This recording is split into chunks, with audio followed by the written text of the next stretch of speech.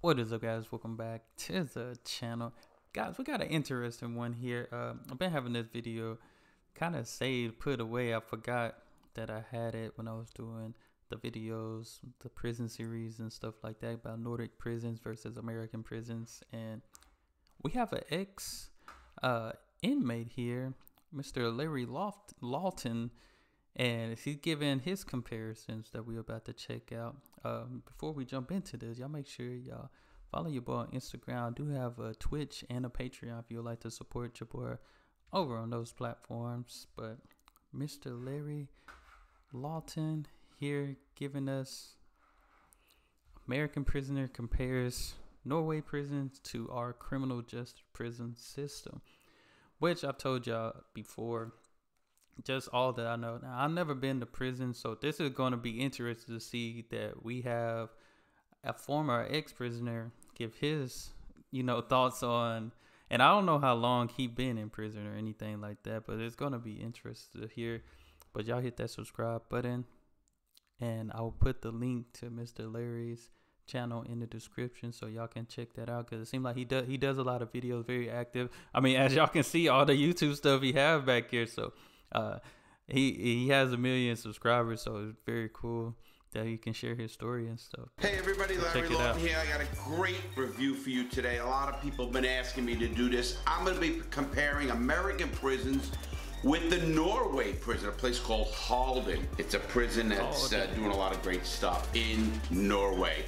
But before I get started, please check us out on YouTube. I always say it. Check us out on our member programs, Patreon, YouTube, our Discord. Please check out merch out. Please check out dang, you got merch and a book. You guys will love it. Now, the prisons in Norway are built on rehabilitation. The prisons in the United States are built on punishment, not rehabilitation. It's a big difference. I've been checked into a lot of prisons, and it's never a pleasant experience. Hello. Hi. Now, I've seen a little bit of this excerpt. I might have to find it on one of the other channels. I think on the Swedish network, somebody told me they have this one, because I just seen a little bit of this one, of this. I don't even know this guy's name, but it was like 10 minutes, so I'm gonna try to find that for you. This is the first time I've had a welcoming handshake from a guard. The minute you get in there, they shake your hand. Who the fuck? I never had I'm in shackles. First of all, you come in belly irons and shackles like this, and the guy's shaking your hand. It's like, wow. I mean, talk about put you at ease or put you at awkward situation. And you're wondering, well, usually it's, in the United States, it's us against them.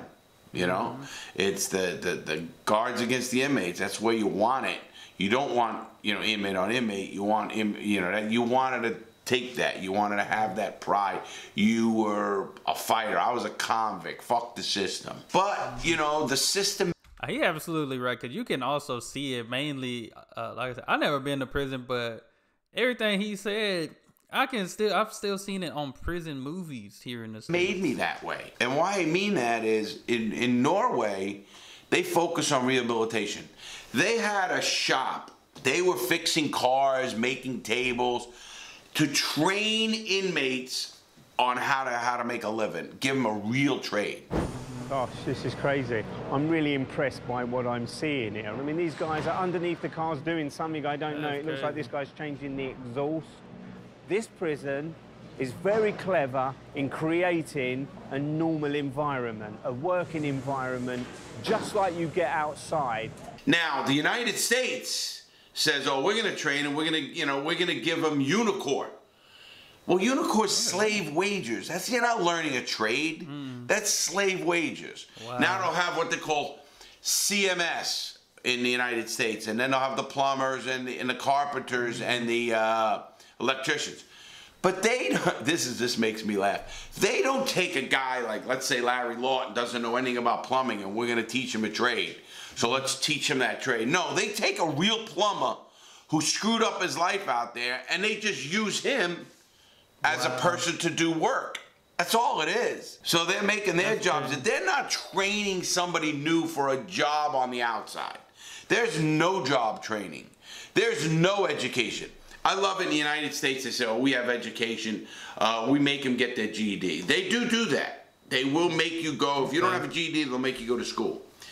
But what did they do in the United States? They stopped all kind of grants or anything where a person, they call them Pell Grants and different grants, so an inmate could try to educate himself, maybe with a college degree or in business or a college degree in law or anything. I had to pay for correspondence courses when I was in prison. If I didn't have the money to do that, the system wasn't helping me at all. The system doesn't help you. That's insane, because I was just talking to somebody and they said they knew somebody that's in prison that ended up getting their college degree. Mind you, they've been in here 10 plus years so far, but they got life in prison. So it's like, how are you even going to use that? And y'all know our life in prison mean you in there till you die. And I've learned that at least in the Nordic prison system, like life in prison mean about at least 20 to 21 years. That's it. But here, it's like, even if I learn this trade, if I got a life in prison, how am I going to use it? I'm like learning for nothing. We don't like to dress up like this, but if we have to, we have to. The prison has a unique subterranean tunnel system that offers rapid access to any part of the complex. The guards here train for every eventuality. When I was in the hole in USP Atlanta, when they came and got you, like if they had to do what they call a cell extraction, which they showed in this show. A cell extraction is when they got to come with, we call them the goon squad. The prison system calls them the sort team. When they come and get you and they cell extract you, they come down the tier and everybody's at their door looking, and then later they used to cover the windows because they beat you so bad that they didn't want anybody to see what they were doing to you. But anyway, so now everybody's seeing you, they're hearing you down the tier, they're hearing the screams, and this is in America. Well, in Norway, they have underground catacombs, a whole system. So when they want to transfer that inmate or go into a place to get their cell extraction, you don't got to bother anybody in the whole entire prison. You know, I mean, whatever it is, in the whole system, you don't have to bother them. I mean, it's a matter of people don't even know what's going on. This is very different, isn't it? You're not a prisoner? Yeah. Hello, nice. I'm Raphael. Yeah. Is that the right thing to do for a prisoner who's here on the first day, to greet a prison officer? Oh, yeah. That's normal, is it? Oh, yeah, I remember. This doesn't feel normal, a prison officer sitting down on the sofa having a chat with prisoners. It's like that here. Okay. See, in the United States, if a guard did that, he's going to be fired. Because they're going to think he's being corrupted. And they don't want the guards to interact with the inmates because they think they're going to be manipulated. And I've seen that many times. That's what I've heard, too. And it's like, they're still human. And people think just because you talk and, you know, get to know somebody that you just, you don't automatically just become friends.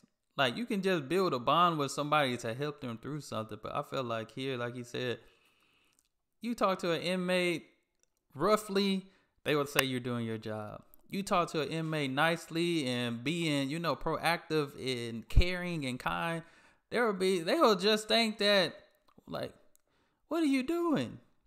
Like, I feel like that makes no sense. Like, to lose my job for being nice to somebody that, you know, possibly deserves a second chance, or, you know, being nice to somebody that probably was wrongly convicted to get here. Well, you know what that shows me? That you're either hiring the wrong people, or you have no faith in the guards that you hire. Exactly. That you think they're going to be corrupted. That's what it is. That's how bad it is. That's a bad statement on the powers that be in a prison. Because if you hire people that you don't trust to interact with someone and maybe understand the vibe of the prison, what's going on in a prison, whatever it is, and you just don't trust them to not get manipulated, what you're saying is that we're hiring the idiots that can't be trusted, and inmates are going to manipulate them. They're just idiots. And that's a sad thing, because I know guards that were great guards. Like I said, Gary Massey, certain other guards I know in prison that were good dudes. We had no intention of corrupting them.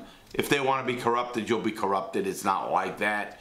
It's not like, oh, let's corrupt that guy. It comes naturally, however it comes. Yeah. The guy might need it or whatever the case is, and they don't pay them enough in a lot of ways. The interaction with the guards and the inmates showed me a lot of trust for the system of Norway prison. A lot of trust in their own employees.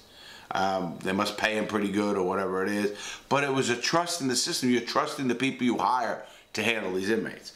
And obviously, I try to look behind the scenes of something like this going on. And again, they even say if you got 20% recidivism rate, that means 20% of all those people in there are coming back. Now, obviously, can people be corrupted? Are they corrupted? Yes. Or do I think there's... I don't think they really, listen, they focus on straight rehabilitation. And that's what I like. Criminal records. I remember, I gotta find this whole excerpt right here. But I like everything he just said. Trust. Why would you hire somebody you don't trust? Why would you hire somebody that you don't feel like can get the job done? And you see here in Norway, they hiring people that they trust, that can build, just even more than relationships, that can really be beneficial to somebody's life and changing and rehabbing. So, but criminal records, it's insane. I mean, this has got to be worth tens of thousands of pounds of recording equipment. It's a question I'm keen to put to Dutch drug smuggler Theo. Now, I'll tell you what, this is going to be really weird for me to say this.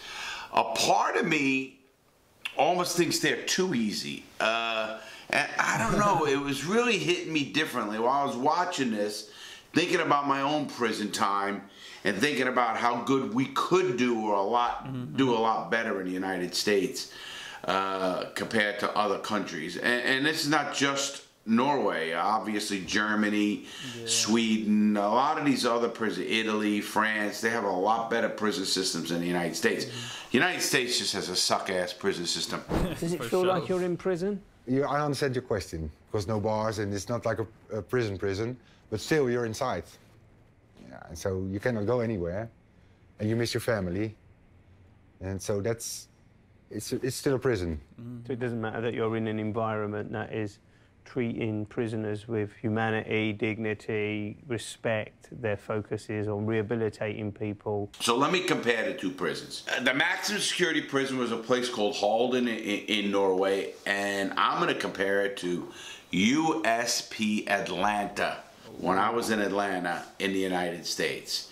Now, you want to talk about totally different look and feel. Atlanta was built in 1903.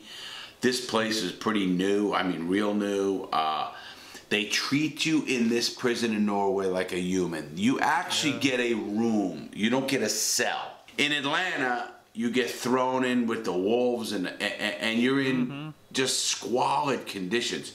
The worst of the worst, or whether it's the weather, if it was during a time where the winter was there, there'd be broken glass and it'd be freezing in your cell, and you're literally shivering, in your cell, laying in a ball in Atlanta, because I did this.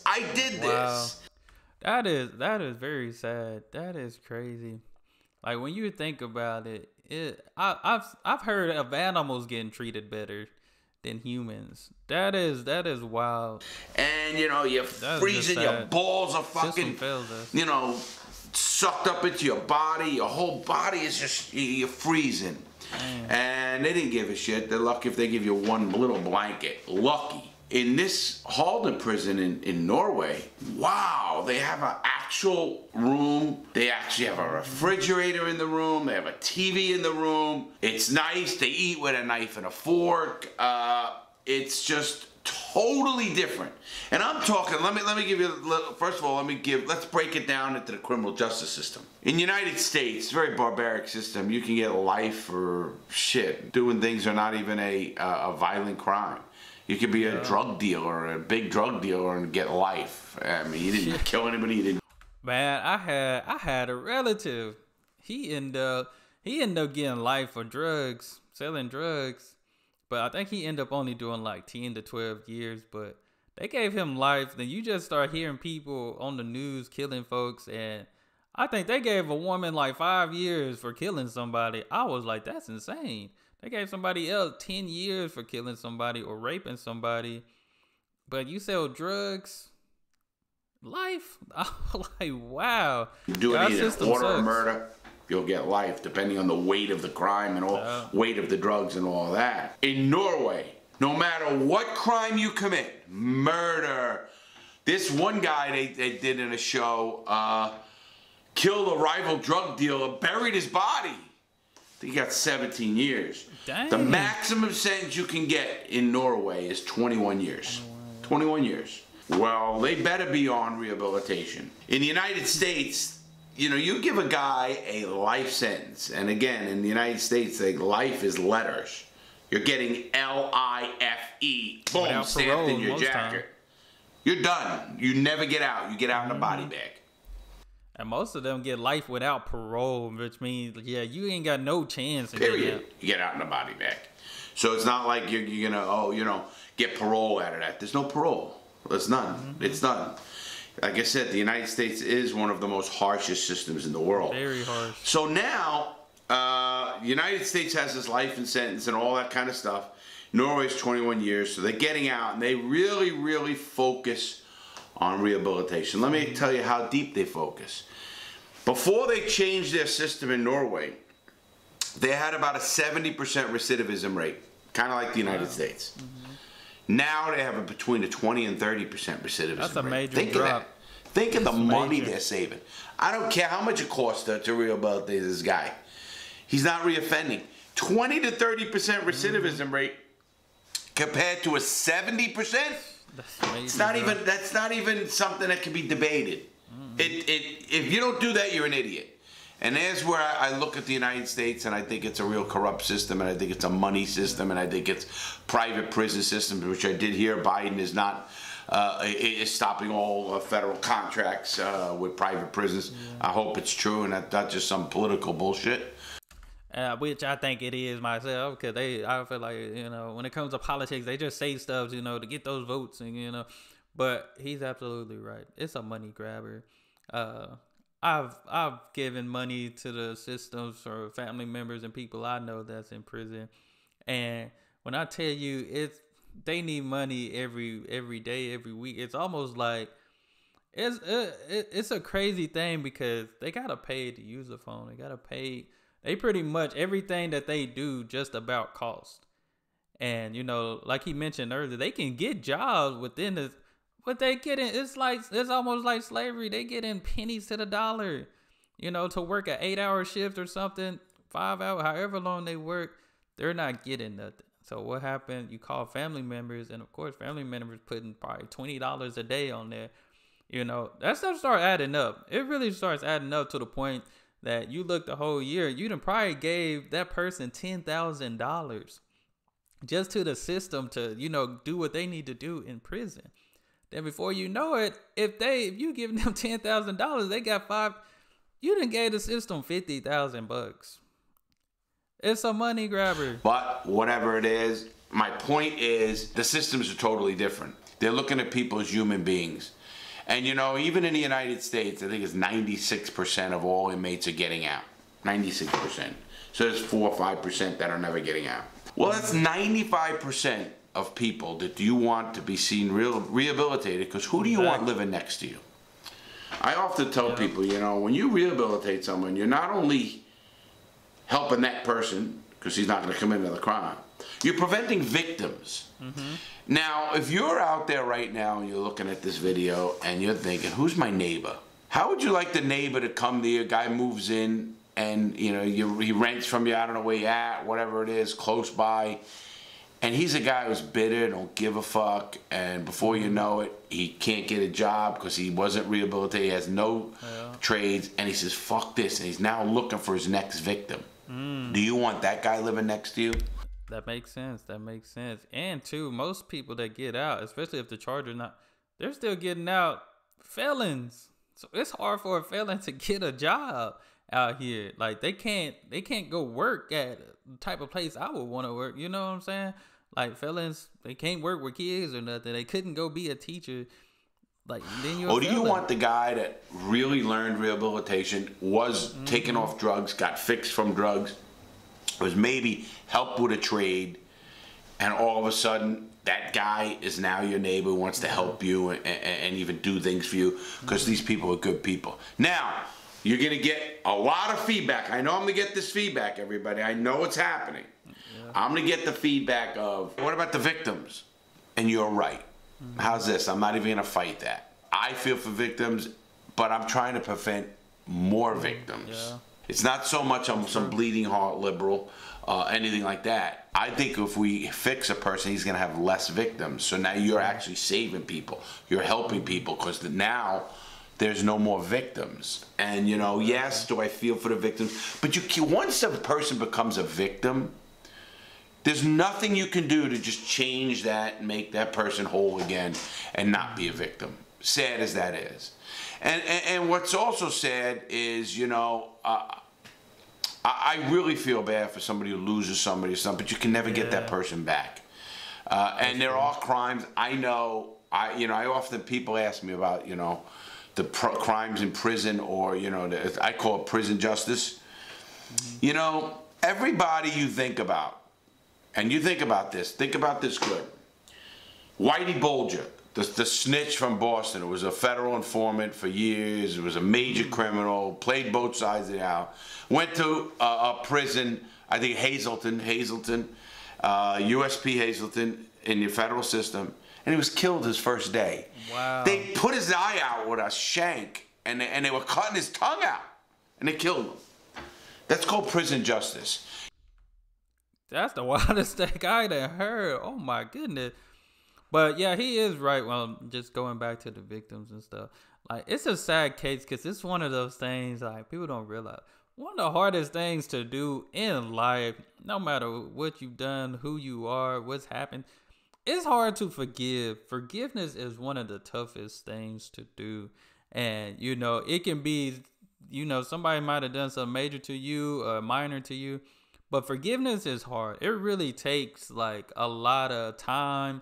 And, you know, just mentally changing your mind to forgive. Forgiveness is hard, you know. It makes it different, but it is a hard thing. It's not an easy thing. They were cutting his tongue out, and they killed him. Crazy. That's called prison justice. You want to talk about Jeffrey Dahmer, who ate people, goes to prison, he gets killed in prison by the inmates. That's called prison justice. If you're a rapist or if you're a child molester or something like that, that's not going over well in prison.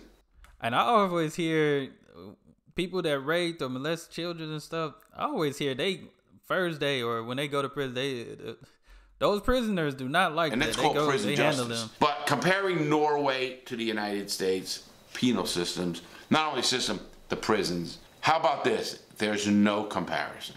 You can't compare them. The United States system is broke. It needs to be torn down and rebuilt. It has to be torn down. I don't mean the prisons, every one of them, obviously, because there's new prisons, everything else. Hell, they make them all. They need to take prisons, and the way they rehabilitate, the way they run prisons needs to be changed. Yeah. You know, some people say, oh, Norway's a small country compared. You're right. But every state in the United States has its own way of doing things. Yeah. And, you know, each state can do it different. But the federal government is 200-something thousand inmates. So it's not like it's, you know, millions. There's over 2.3 million people incarcerated in the United States. But the federal system, I'm talking about the federal system. And comparing the federal system to the Norway system at Halden prison, there's no comparison. They treat people like human beings. When you treat a person like a human, you're going to get a human. You treat a person like an animal, he's going to become an animal. Exactly. That's fact. Somebody commented on that, commented that phrase on one of my other videos I did. That is facts. So if you want to look at a good show, go look at Netflix. It's called Inside the World's Toughest Prisons. But go to Norway. Go to the Norway show. Now, I'm watching other shows on there now. Of course, I keep watching them. I know Raphael. And he goes into some horrific prisons, but they're third world country prisons. I don't compare the United States with third world country. I just don't. I compare it to other countries in the same kind of financial situations and economic situations as the United States. When you can do that and then compare them and say, oh, the United States is better, I can't find one. Not one country where the United States is a better prison system. It's just sad. It is what it is. We need to change it. Prison reform is a real thing. You know I'm here for that. We're going to do a bunch of stuff on that. This pandemic's almost over. I'm going on the road. We're going to do a whole show on this, so it's going to be a lot of fun. Dang, anyway, everybody, I really want to thank you for listening and watching this show. Much love, much respect. Good job, Norway. If anybody in Norway is watching this, give us a comment or email me or hit us up on the fans in the back of YouTube there in the About page. And I want to hear from you because your country's doing a good job and good for you guys. Seems a little cold there, though. Anyway, guys, have a great day. Very cold. Stay strong. United States, let's fix this prison system somehow. I really hope we can do it. We need the will and the way and get private prisons on the road. Have a great day, everybody. Stay safe. Please make good choices. I don't want to see you in prison ever or anybody in prison ever. It's not the way to go. Have a great day, everybody. Stay safe.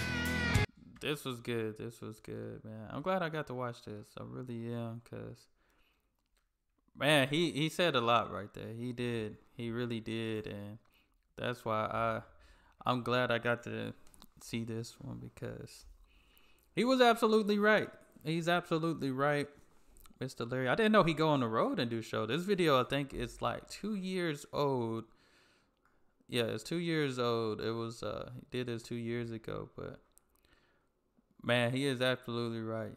You know, treat them like humans, come out acting like humans. You treat them like animals, gonna get animals. But I agree with Mr. Larry Lawton. I'm definitely gonna have to check out more and see, because like I said, I have family members that's in there, and it's horrible here, especially like he mentioned, like the financial part of it, how much money the U.S. makes and have, and the prison system, pretty much, I'm sure they're up there making the most money, and they're incarcerating the most people. Land of the free, but majority of the people locked up, a good amount compared to everywhere else. But we're the land of the free. What is freedom?